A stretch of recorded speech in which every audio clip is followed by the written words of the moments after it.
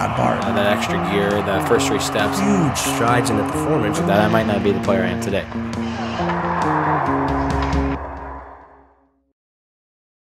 All right, welcome to another episode of Behind the Gear, and we have the lucky privilege of sitting down with Ryan Suzuki. Zooks, as they call him, probably Zooks Jr., unfortunately, when you're around your brother. But Ryan, how you been doing, buddy? How's everything going with kind of the self-isolation and not being able to hang with your buddies and stuff like that? Are you going crazy yet, or you been hanging in there pretty good? I've been getting a lot of sleep, so that's a plus. But I'm starting to go a little crazy. I think we're 50 days in. Yeah, I just saw that. Someone told me that today is 50 days since last NHL game, which is the same time you guys got shut down. So that's crazy, man.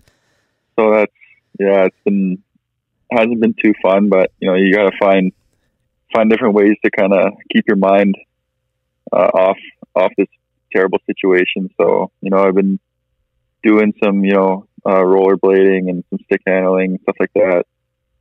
Carolina's been sending me some workouts to do to kind of keep me fit during this time, and then obviously video games has been a big part of my life. So I think just trying to find different ways to kind of keep your mind off it, and obviously spend time with your family, which is another plus for me and Nick, who don't get that much time with them. For sure. And for those who don't know who Ryan is, Ryan Suzuki, obviously from London, Ontario, and played his minor hockey here and got drafted to the OHL, the Barrie Colts in the first round, played there. And then we'll get into a little bit of your OHL career, because now you're obviously, as of right now, you're part of the Saginaw Spirit. But and then obviously got drafted first round to the Carolina Hurricanes, which is awesome. So,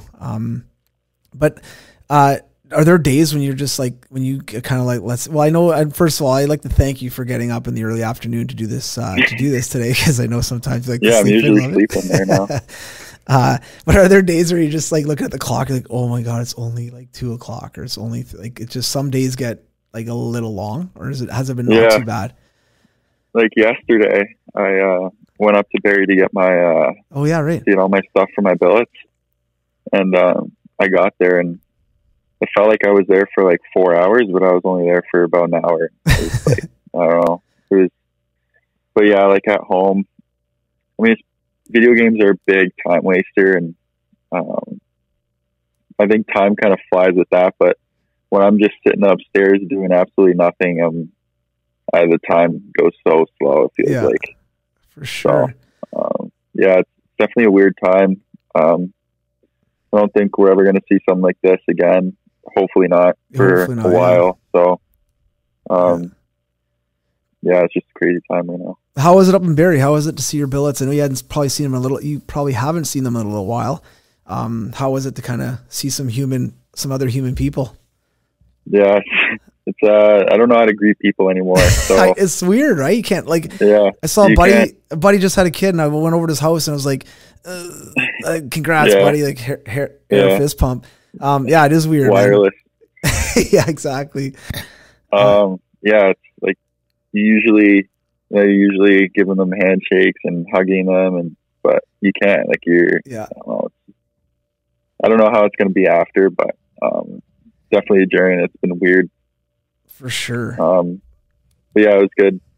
It was good seeing them, and obviously I spent 2.5 years with them, and it was tough leaving them, but I think the trade was big for my hockey career, so I think they understood that. But it's always nice seeing them. No, definitely. Now, do they have kids? The Bills that you were with? Yeah.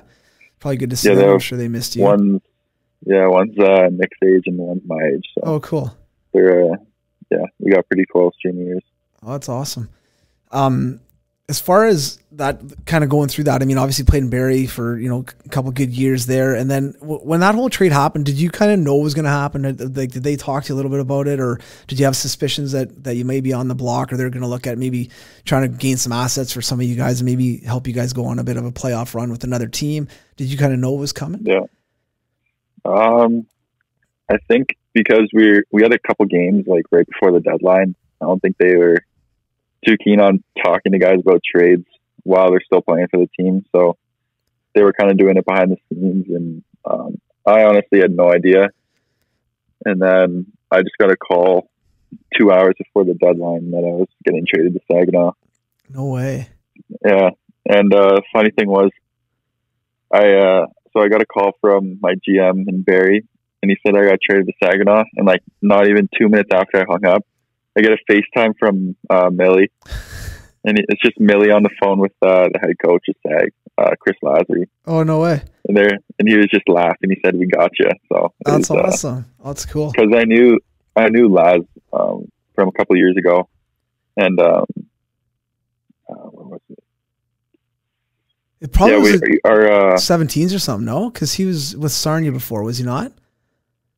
Yeah, I'm not sure, but I don't think it was. Oh yeah, our minor midget team. We practiced in Saginaw for a day with the coaches, and Laz he was an absolute beauty, and he was just talking to all the boys, and then I ended up playing for his team in Carnival, like that little summer league. Yeah. So I've ran into him a couple times, and he's a great guy and a great coach. So I was lucky to go there. Oh, that's awesome, man. That's really good. And Mason Milliman, obviously a good buddy of yours and property of Philly, but he would have been pumped to have you come over there and play. And now when you went over, go ahead. What are you gonna say? No, he was just always telling me, he's like, yeah, you should come to Sag, and like we were always joking about it, and it actually happened. And it was pretty cool. Yeah, that is awesome. Now, when you went over there, where did you end up living? Did you end up getting your own billet, or did you end up bunking up with somebody? So when I first got there, I think I was with Millie for a couple of days, just until I think my billets were out of town. And then after that day, I moved in to a new billet. And I think it was the guy I got traded for. I'm not sure. But yeah, so when I moved in, I lived with them. It was just me for about a month. And then the Junior A playoffs started, and Peter Fleming's team got kicked out. Oh, right. And then he moved in with me. Oh, cool. And he was there for about maybe 4 days, and then we got all sent home. Oh, okay? So that's all he got, eh? That's unfortunate. Yeah, he got one practice in. So. That was it. But it was funny. Me and him we were sharing a room, and he snores a lot. So yeah, so I got to learn a little bit more about Flemmer. So. There you go. Yeah, perfect. Yeah. What were the biggest differences going from Barrie to Saginaw, like just as far as organization? Because a lot of times, you hear when kids are looking to get drafted or maybe get traded, this is a good spot to go. This is a different spot to go. This has good this has, these guys have money, this team, whatever it is, right? But were there any like major differences that you noticed between Barrie and Saginaw as far as like the locker room, the rink, the way the guys were treated? Was there anything that kind of, not that one was good or one was bad, but anything that kind of stood out to you? Yeah, I mean, both organizations, they pride themselves in, treating the players well. And obviously, Barrie's in a nice location, like right on the water. And then you got Sag, it's kind of a smaller town feel. But I mean, I think just having that small town, it brings everybody together because we all live like 2 or 3 minutes away from each other. So it's easy to just kind of go hang out with somebody. And then I think like hockey wise, it's the facility in Saginaw is unbelievable. Like, have you seen pictures of it or anything? No, you know what? Yeah, I have, but yeah, no, I'm not clear. So you gotta like paint me a nice picture room. here. Paint me a nice picture here. What do you got? Walk in the doors. What do you got? Yeah, you walk in the doors, and then you got straight ahead is our theater room, and there's like nice lazy boys in there. Sweet. I go sit down, get my protein shake, and just kind of sit back. Yeah. Sometimes they put up some NHL clips, so yeah, I guess I can just go in there and watch and kind of set up for the day there. Or there's a gym, but I'd rather post up in the lazy boy. So, yeah. Well, you gotta have your protein shake first, right? That takes 1 hour. So yeah. So then the gym's to the left. We got everything in there. You got bikes, bench racks, there's dumbbells, everything, some boxes to jump on. Then once you leave the gym, it like connects to a hot tub room. Sick. Yeah, so I spent a lot of time in there too. Yeah. And then you keep going ahead. You got the showers, the washroom, and then ahead of that is the dressing room. Cool. And then We got the kitchen in the back. We got like a full kitchen. We got ping pong room, a lounge. It's Wow, pretty crazy. It's an NHL setup basically, right? Like a pro locker room there. That's awesome, man. Like it's yeah. So we put like they got this little whiteboard on the fridge, and you just put whatever you want, and they'll supply it for you. So that's great, man. Now, would you guys have someone would you guys have someone that would like cook for you guys a little bit, like set up breakfast and stuff, or you guys have access to whatever, like microwave and whatever you guys want in there? It depends. Like on a game day, we'll get some catered food for sure. But it's always funny on a home game.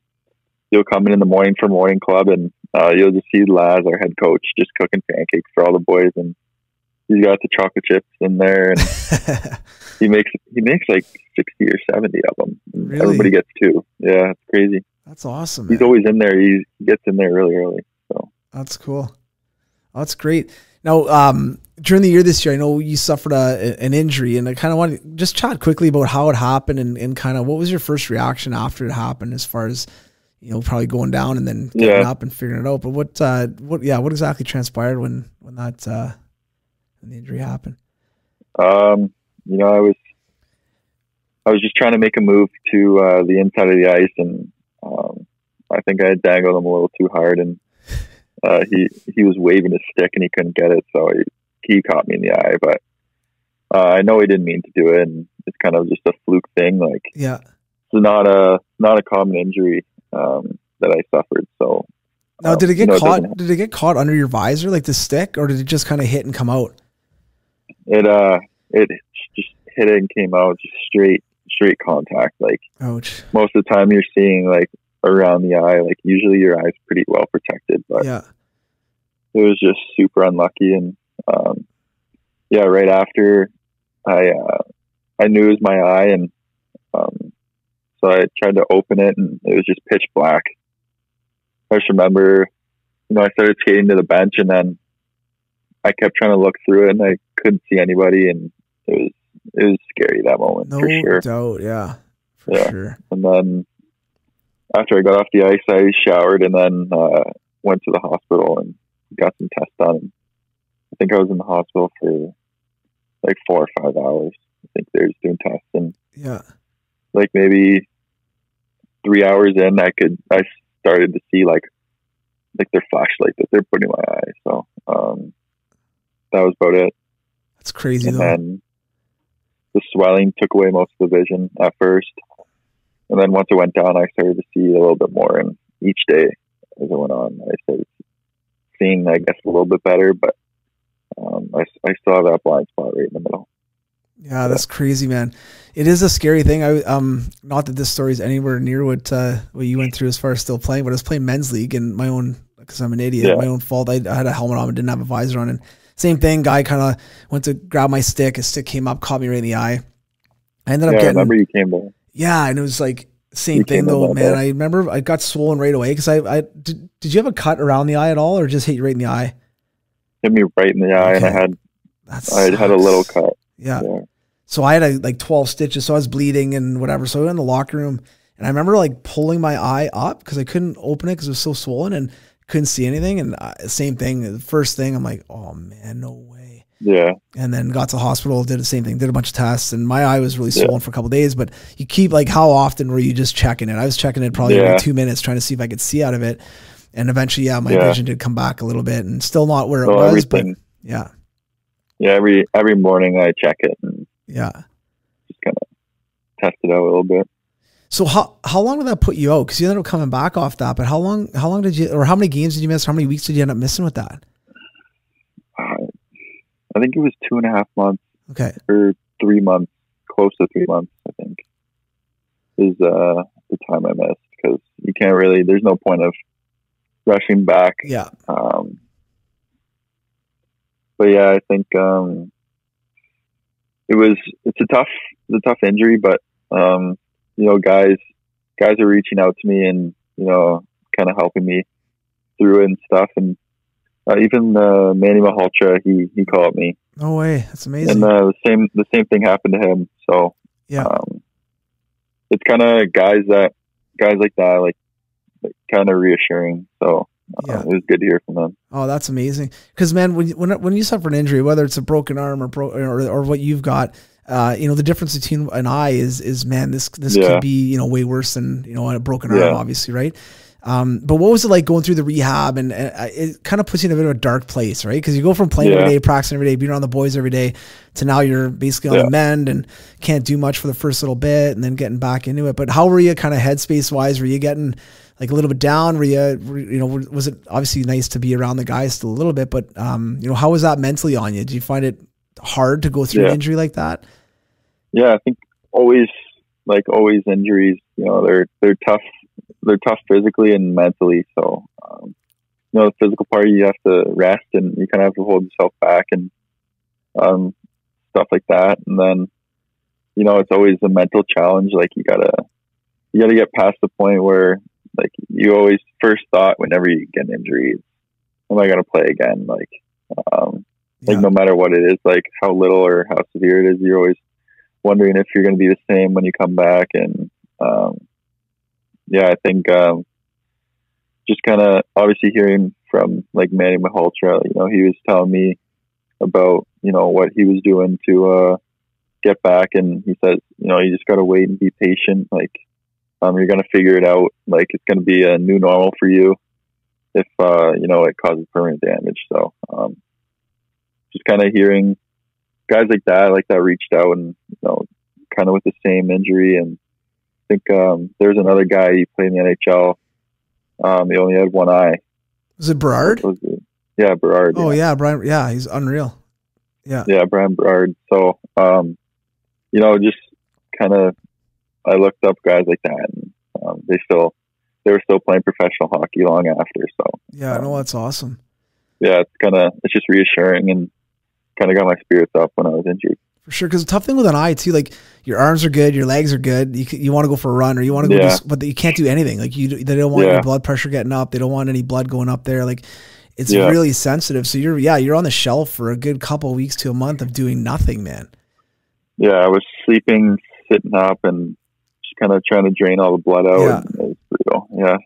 Yeah, it's crazy. And then when you did get back to playing, because I mean, realistically, with any injury, whether it's a leg or an arm or whatever it is, like you said, I think that's a really good point. Like you don't know what you're going to be like when you get back. Are you going to be skittish? Is your arm going to bug you? Is your leg going to bug you? But with an eye, the only way you're going to know how it's going to feel is when you start practicing again and start playing again. So what was it like when you got back on the ice? Was it a big adjustment? Was it kind of take you a week or a couple of weeks just to kind of get used to that new normal, kind of as Manny Malhotra put it? I think it was definitely tough. Like the first couple times I was on the ice, I was getting lightheaded, and because I don't know, I just couldn't see, like the puck was just making me like dizzy, like when I was stick handling it. But sure, I think most of my skills now they're like just muscle memory. So I think I could do with almost with my eyes closed, like not totally closed, but like if I knew where the puck was most of the time, like I could probably just stick handle it. But yeah. But yeah, it was weird. I think the hardest part was kind of stick handling through stuff. Like not like if I'm just skating up the ice, open ice, like it was easy. And then taking passes, like long passes. Yeah. I think those were the two hardest things. But there's one thing that I'm still like it's still hard for me is when it's like the puck's in the air. Yeah. Like it's tough. Like my depth perception's super off. So it's funny you say that, man. My buddies laugh at me like in men's league. If a puck gets chipped up in the air and it's coming at me, I'm like, I look like I'm 6 years old trying to catch a ball. It's unbelievable. I miss it. It's embarrassing. Actually, it's funny, but I get exactly what you're saying. It's weird, man. Just throwing that one eye off a little bit. Like somebody throws a set of keys at me, I'm just like, oh geez, I got to really focus. Nick threw his Jeep keys at me the other day, and I didn't even try. Just get your body in front of it. Get your body in front of it. It is so weird, man. I totally get where you're coming from. But obviously you got back to playing. How many games did it take you kind of getting back into the rhythm of just not, I don't want to say being scared, but being a little bit just, kind of probably keeping your head away from things a little bit. And, how long did it take to get your nose back in there and get back and, get going to the front of the net and playing in the corners hard again, kind of to where you want to be, to where you like to play? I think it was the fourth game back, I scored my first goal since the injury, and I think it kind of put me in a mental place where like I can still score, I can still like contribute with this injury. So I think it was after that it kind of brought my spirits up more, and then since I only played about I think 5 games with Barrie after my injury. Yeah. I think when I got to Sag, I kind of really went out, and I was playing super well, and I was going in the corners, and especially with the fishbowl on, I can get in there, get in there a little bit more, and throw my body around. But I think after I scored that goal, it really opened things up. Oh, it's good. It's a confidence thing too, right? You kind of get that mojo back a little bit that maybe you're lacking just from not playing, and then then it starts to roll. And then going to Saginaw, getting traded. Now you're on a team with a little bit of weapons and some players that can play. How fun was that for a guy like you, who's a highly skilled player, a smart player, to be around some guys that can play and move the puck and make plays? Yeah. What was that? That must have been so fun. Yeah, obviously, there's Barrie. They were going for a younger team. Yeah. And, they traded like 4 or 5 guys. So, and a lot of those guys were older. They're top guys. So, there wasn't much in Barrie for me anymore. So, they decided to go for a younger team and pick up some younger guys from Saginaw. When I got to Sag, I had to drive 6 hours to Flint the same day to play. It was no way. Right when I got traded. Yeah. And I got there maybe half an hour before a game. I'm carrying my bag in, and I've walked past the whole Flint team to awesome. to my Saginaw teammates. That's the hockey walk of shame right there. Yeah, and it was pretty crazy. Like I got dressed like 2-minute warm up, and it felt like I was back in like tyke hockey. Yeah. You just pull up to the rink and just walk right in. You can dress at home and walk on the ice. And but it was fun. I got to play with Perfetti and Koski that game, and obviously Perfetti is going to be a top 10 pick this year in the NHL. So he's a special player, and he just sees the ice so well. And I think if I just get to open ice, he'll find me, and if he gets to the open ice, he trusts that I'll find him. So we work really well together. And then Koski's got a big shot, and he can also make some great plays. So me and Fetz were just kind of looking for Koski with that big one-timer. So that's awesome. Yeah, and he was getting open more often than not. So it made our jobs a lot easier. For sure. Now, did you guys stick together as a line for most up until kind of the season got postponed and then obviously eventually canceled? But did you guys stay together for a little bit of that? Yeah, majority of the time I was playing with them. Yeah, that's awesome. It's fun to get some chemistry with guys and then be able to play with them like night in, night out, and then I mean, probably look forward to coming to the rink and kind of excited for games and see how many. Yeah, like Perfetti, man, he had 120 points or something like that, like 115 points. Yeah, he was lighting it up. Yeah, he was just get him the puck. Yeah. Yeah, exactly. I want to backtrack just a little bit, and I know I've had you on before, and it was awesome. And I think one thing I want to touch on just real quick, going to your first NHL camp and stuff, and being in Carolina, what was that like for you as a youngster? I mean, obviously your dreams to get drafted, you get drafted, and now your dream is to play in the NHL. But going to your first camp, what was that like for you as a youngster? And what are some of the things that you took away from there? Was it a bit of an eye opener for you? Was it kind of what you expected, or? I think it's a little bit of both. Like I expected it to be, like super intense, and I think just like I was expecting everybody to work super hard, and when I got there, it almost felt like they were doing double what I thought. So it was pretty crazy. Like they're guys that I've been watching for years now play professional hockey. So I loved watching Aho in the World Juniors when he was with Finland and stuff like that. So and then when he got drafted to Carolina, and when he started playing there, I was watching him too.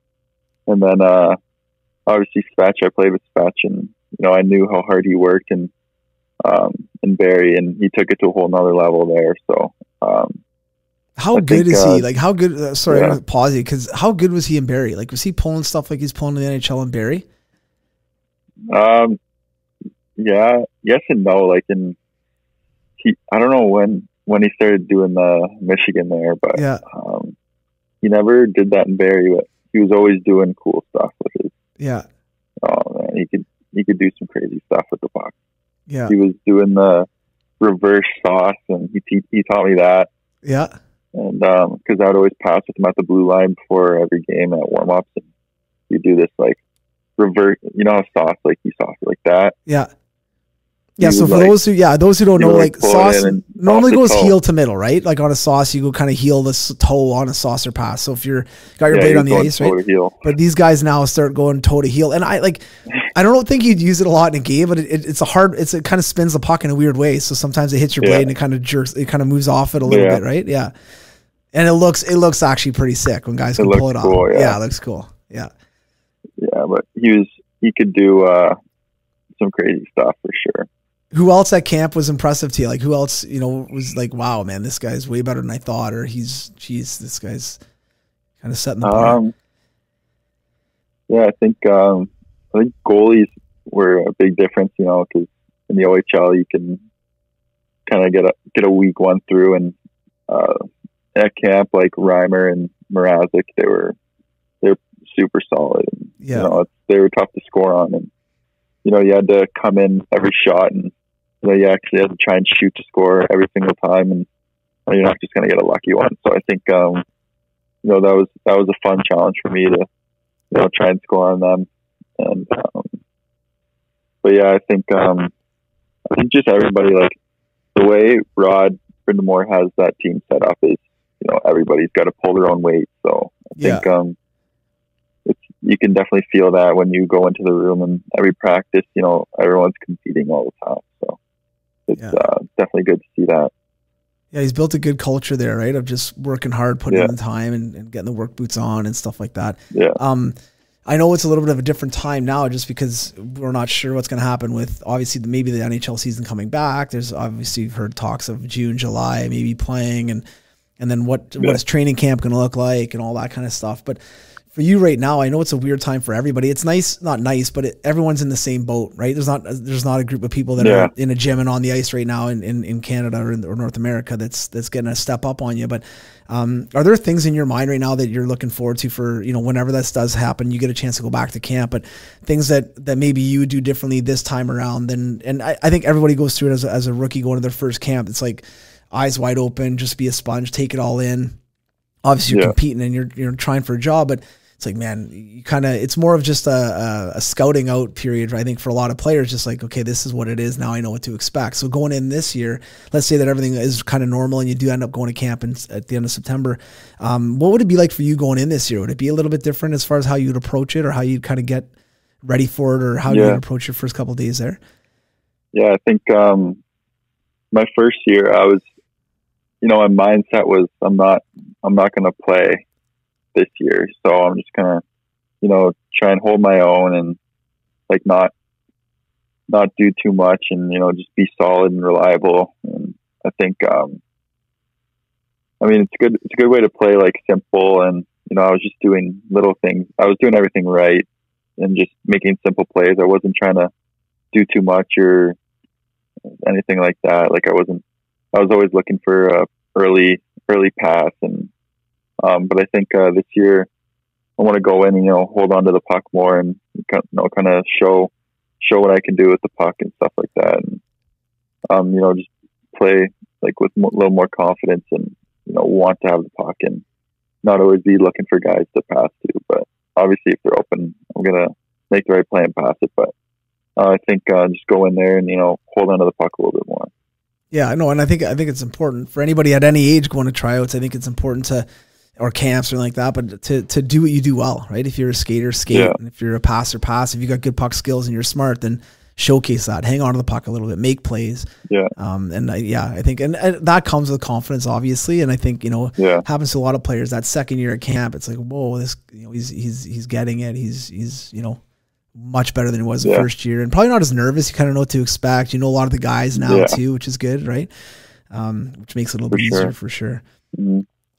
What kind of stuff have you guys been doing? I know, Nick obviously had a great year this year. Unfortunately got cut short, but playing, and hopefully they resume, but playing for Montreal. What was it like for you watching him and it's your big brother? Obviously you guys are pretty close and played together a lot growing up as far as battling and competing and stuff. But what was it like kind of watching him play a full season in the NHL?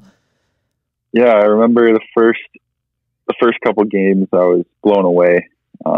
It was really cool to see him up there, and I was always like, I wasn't really watching the game. I was just watching him, and he was he looked a little slow, but as that's a dig.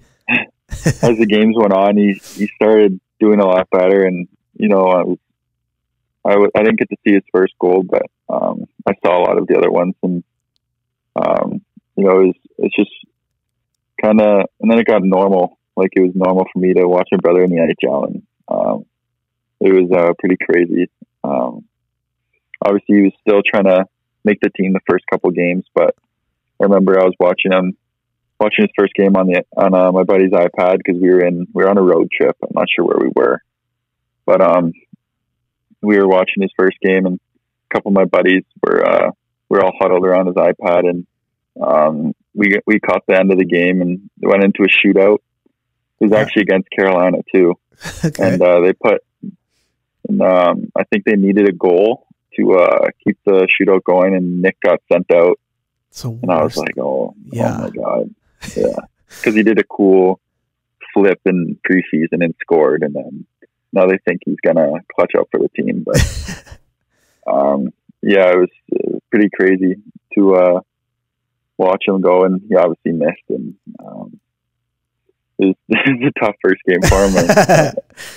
But I think he had a lot of fun. I was talking to him after the game, but he was a little upset that he missed, and like everybody would be. But it was pretty crazy to watch him this year. Yeah, I know, it's cool, and that's a pressure cooker, man. When you got to like save a shootout, and you're the last shooter, especially as a rookie. First game too. Yeah. Oh, geez. Here we go. Yeah. But you know what? I would 100% agree with you as far as I find when players get their first opportunity in the NHL, not all of them, some of them jump in, and you got your Connor McDavid's and these guys that just kind of fly in. Yeah. But a lot of them, I find it takes 5, 10, 15 games. And if they can get a regular shift and they can get some confidence under them, you see them in game 1 and you see them in game 15, and you're like, whoa, he looks like an actual NHLer now. Where in game 1, he looked like a guy who he might be able to play, and then all of a sudden they get that confidence, they're playing, they're getting that pace in practice and in games. And then, you watch your brother in game 15 and game 20, you're like, he's on the power play. He's a legit NHLer right now, And I think for a lot of those young guys too, it's hard because those first 9, 10 games, 12 games, 15 games, you're not sure, like, am I going to get sent back, or, am I going to get sent down? Like, who knows what's going to happen. Right. So it's a bit of a tough one for sure. But he had obviously a good year. Now for you, going kind of on your path, I guess, is, do you guys talk a lot about, hey, like, man, watch out for this? So, is Nick kind of giving you a little bit of advice for little things to help you prepare for playing against those men? Because, I mean, you're going from playing against 20-year-olds that are old and big, and everyone's like, whoa, that guy's got a full beard and he's huge. Now you're going to be playing against 30-year-olds that are, with kids. Yeah. Families, exactly. Yeah. Like I'll talk to Nick about hockey, and it'll be, I'll ask him about this play, and he'll be like, it's a lot tougher like here. And he's like, I remember, what is it? Yeah. I think, he's just trying to tell me like obviously they're older men, and, you're just this young guy, and, they're going to try and get in your head a little bit too. They're going to do like little things like poke you with their stick or chirp you about something. But I think just protecting the puck in junior and then in the NHL, it's a lot different. Oh, for sure. Yeah. Like you got Brent Burns on your back, cross checking you in the corner. or some little 16-year-old. So I think like making sure you're elusive, like tight turns, and I watched Nicky start doing it a lot more this year, and he was just kind of being evasive and keeping the D on their toes so they can't pin him. So I think once you get pinned by an NHL D man, you're toast. So yeah. There's no getting out of it, especially with those big 6'4" guys. But I think just keeping your feet moving down low and trying to do things to get away from the D is a big thing in the next level. And I think a lot of those things, like I'm sure, like Nick talks about, is you'll figure those out as you get going. You're gonna try that move that maybe you pulled in junior that worked on every defense, and that's not gonna work anymore. You're like, okay, I gotta adapt this a little bit. Or that pass that you made through a guy's sticks, like he's giving it to me, but he's gonna take it away in a second. It's not gonna make it, right? Yeah. And I think those are the things that you figure out on the fly as you're practicing and playing at that level, and obviously getting a chance to try it and fail at it and then figure it out as you go. Yeah. What kind of stuff you guys do now as far as kind of trying to stay in shape and it's hard because not a lot of players, and some do, but not a lot of players have a full gym in their house, right? Where you got everything that you need. But what are some of the stuff that you guys have been doing as far as staying in shape and kind of keeping yourself motivated to keep working out and stuff? Yeah, ours is kind of like a quarter gym. Yeah. Maybe less. We got a couple weights back there. We got a bow flex, so we can juice up the arms there. But we don't have too much. We got a treadmill and a bike, and those are a couple of essential things you need. So we have all the kind of basic stuff. Obviously, we don't have super heavy weights like I can't curl my usual 100, but oh yeah, right, that's right, yeah. But yeah, I think it's tough because we're used to going in the gym and being able to have all that supplied to us, and then now we kind of have to figure it out for our own. And it's a lot of self motivation. It was pretty easy for me and Nick to start working out down here, and I think it's definitely tough. And we've been going for runs now, which I usually don't go for runs at home. Yeah. But yeah, I think running, rollerblading, just try and get outside, because I know it's super easy just to stay inside and watch Netflix all day. So just try and get outside for a couple hours a day and try and get in the basement and do some, whether it's like lunges. It's mostly simple stuff. Yeah, because we can't get too crazy down here, and I think just like basic workouts and stuff like that. Yeah, no, it's great.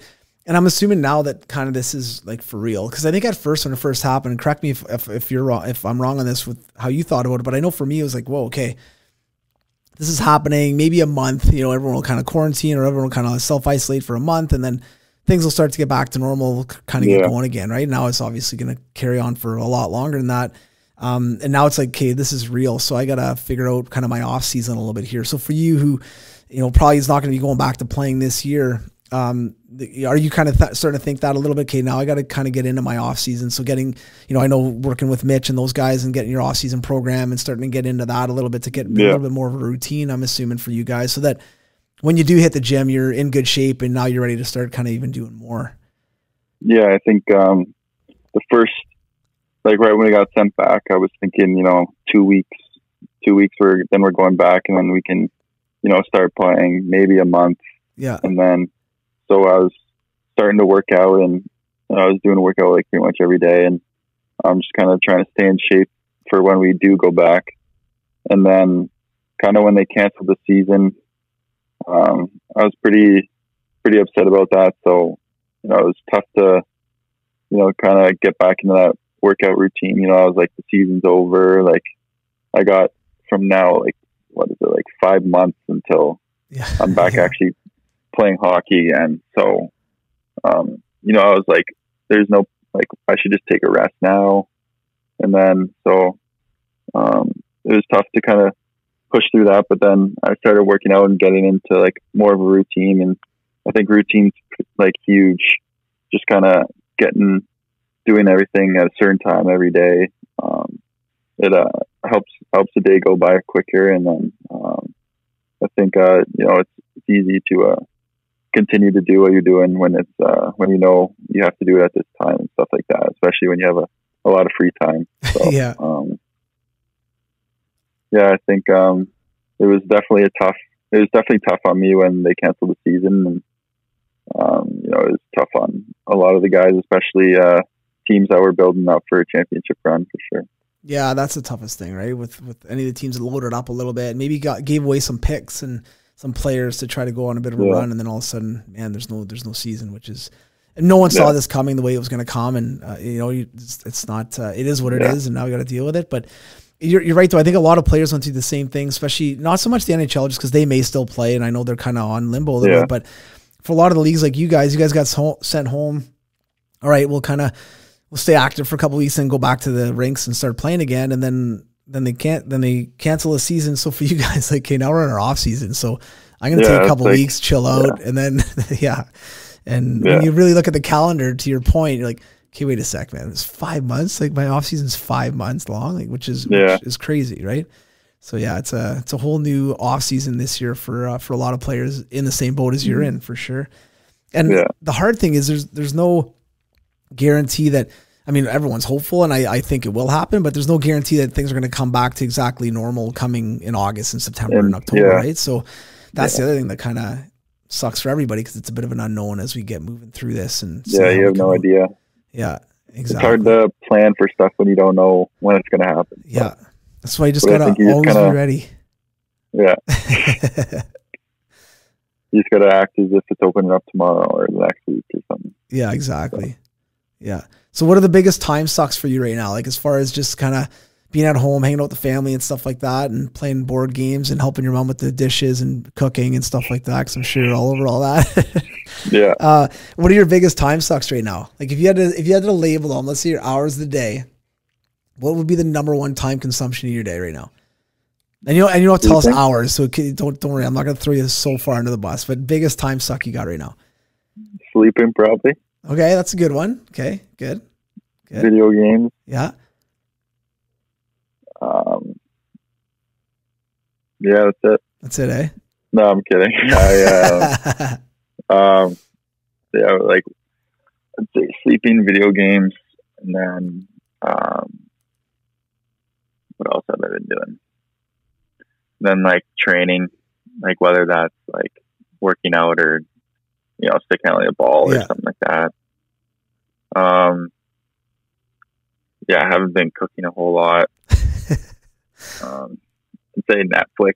I haven't been on Netflix as much as I thought I'd be during this, but it's always good to get a couple episodes of Brooklyn Nine-Nine in. So. Oh wow, is that the show? Eh? Any other good shows on Netflix? Anything else that you got into that you'd recommend? Have you? Hey, actually, a question for you. Have you watched any of the Jordan episodes? Yeah. What do you think? Yeah, I did. I watched all of them. Unreal, eh? It's pretty cool. I liked it. Now, would you like? I know you know who Jordan is, obviously, because everyone knows who he is. But did you would have been a little bit young to ever watch him like kind of play or be around? Yeah. Obviously for any of the brands. I knew. Obviously, I knew who he was, and I knew like his iconic moments, but I didn't really know the full story. Like, I never like looked him up or knew, because I wasn't alive back then. Like, oh, for sure, totally. I wasn't like, so it was good. It was kind of cool to like see like why everybody loved him, and like why he was like cherished, and why he's super famous, and just stuff like that. So it was, like, I just knew like, oh yeah, Michael Jordan, like he's the best basketball player ever.